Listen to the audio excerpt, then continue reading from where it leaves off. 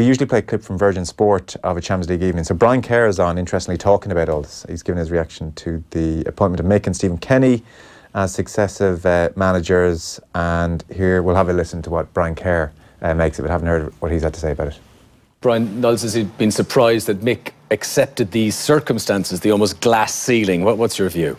I think it's a kind of a bizarre arrangement. I've never come across the likes of it in football before. We something going on in rugby, but that was much different, much more obvious thing, because the discussions about whether Joe Smith was going to stay or not have been going on for a long time. This situation, it almost looks like as if the FAI are saying, Mick, we think you're the right man for the job for a while, but we're not giving it to you for any longer than 2 years. You're no good after 2 years. You're out. But we know a bloke that we think will be good in 2 years' time if we tell him he's getting it now and we give him a bit of practice at another level. That's not quite the same, as a good bit different from what he's been doing before, but we're kind of sure that he's the right man in a while's time, in 2 years down the road. It's a most bizarre arrangement. I'm happy for both of them. I know Stephen very well since he was a young lad, and I signed him for St. Pat's. I'm delighted with his progress. I actually predicted the day would come when he'd be the Ireland manager in an article for the Irish Independent 2 years ago. And I'm surprised it's come as quickly that they've made this arrangement. But for both of them, they've got to be very happy.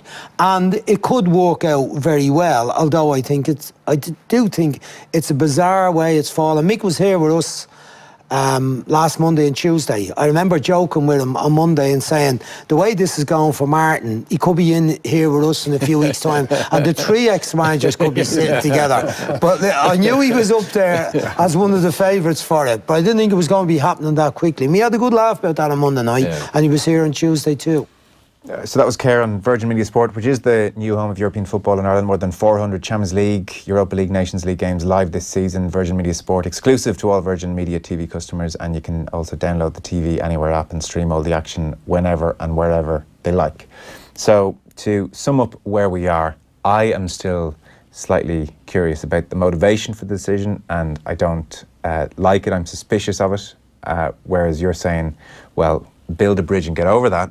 Yeah. We are where we are, and you think it could still work even if the rationale behind the decision making was a bit suspicious. Well, Brian pretty much said the same at the moment. We've got a lot of time for Brian. I agree with a lot of what he says, but at the end of it was interesting. At the end, he said it isn't unusual. I'm not saying it's not unusual. We've seen people from an existing management structure step up to be the next manager. We've seen an under-21 manager step up and be the next international man, but not quite this scenario. So it is unusual in that respect. It's the locked in part. Work. Yeah, but it can work. And Brian alluded to it there. It's something which can work when you've got people from maybe with the skill sets and as talented as these two. There's a strong argument there for saying that it will work, as long as both people, and Mick in particular, in terms is genuine, his commitment to the agreement as it is. And I'll just take Mick at his word. Yeah. It's as simple as that. When he comes out publicly and says, yes, I've signed the agreement, I'm happy with it, I'll be stepping down regardless of how successful that we are,